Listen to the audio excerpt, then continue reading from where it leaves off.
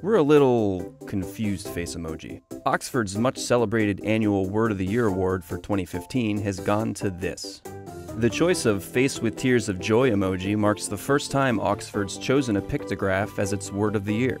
Oxford dictionaries explain that it was chosen as the quote-unquote word that best reflects the ethos, mood, and preoccupations of 2015. Emojis have actually been around since the late 1990s, but the picture language saw its largest increase in usage ever in 2015, with the face with tears of joy emoji accounting for a giant 17% of all emojis shared in the US this year.